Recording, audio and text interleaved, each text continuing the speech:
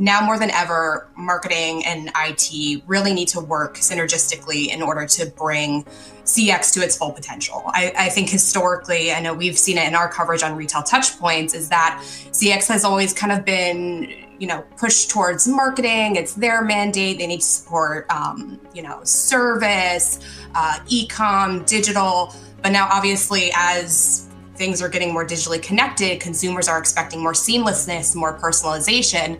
IT does need to have a hand in bringing these strategies to life in order to, best not just orchestrate the channels and the tactics, but also, determine how impactful these efforts are.